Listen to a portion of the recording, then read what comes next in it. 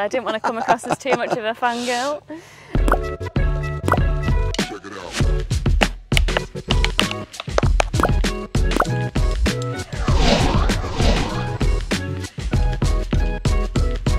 Question number 4. Are there any riders that influence or inspire you? And if so, how? I think when I was a kid, I was inspired, I guess, and my hero would have been Kenny Roberts for me.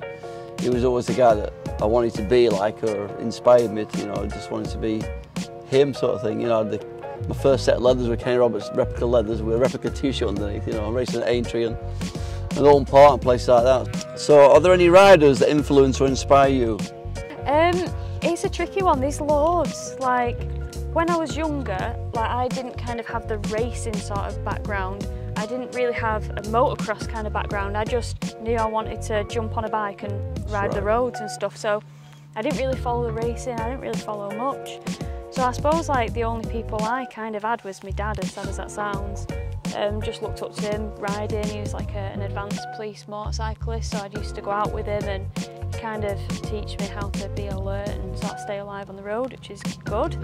And then from there, there's just people like, you know, the likes of Jenny Tinmouth, and like I do a lot of Jamie Whittam track days, and I just love all the guys there, like Dan Linfoot. How important is health and fitness when it comes to riding at a professional level? How do you look after yourself? Well, obviously the answer is very important. If you're racing at the highest level, probably even more so nowadays with the speed of the bikes, the horsepower they're producing. Yeah, you've got to be very fit.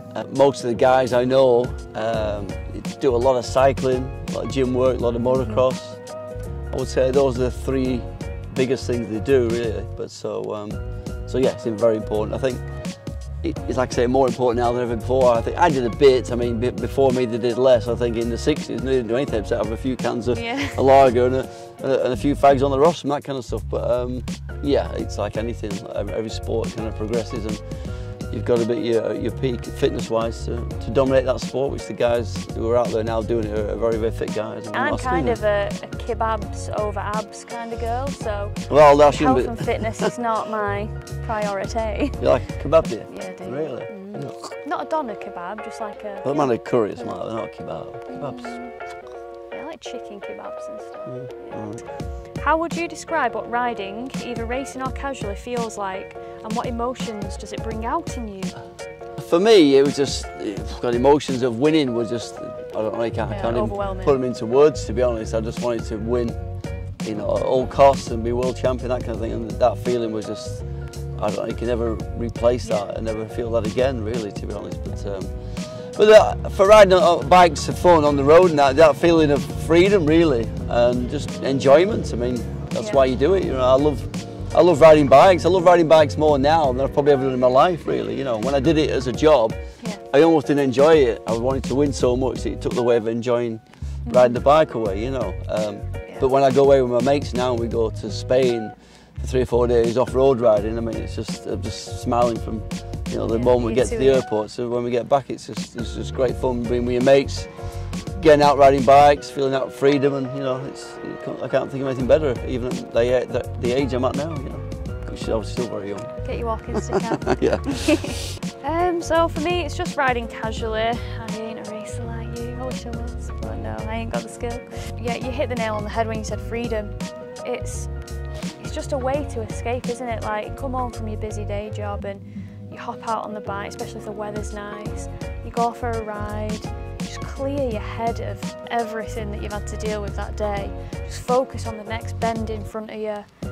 And for me, there's just no other feeling like it. I love travelling abroad when we could do it easier. I love like just the roads in Scotland, or I like tight, twisty country lanes.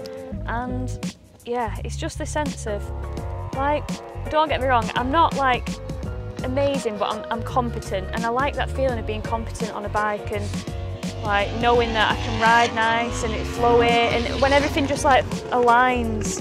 I like riding as well with like my partner, for example. When we ride together, like we can go on trips and stuff, but you know when it's almost like telekinesis and you ride with someone. What kind of word's that? No, like what does that word mean? Maybe that's the wrong word. Like you're almost like synced up and you know what the other person's going to do.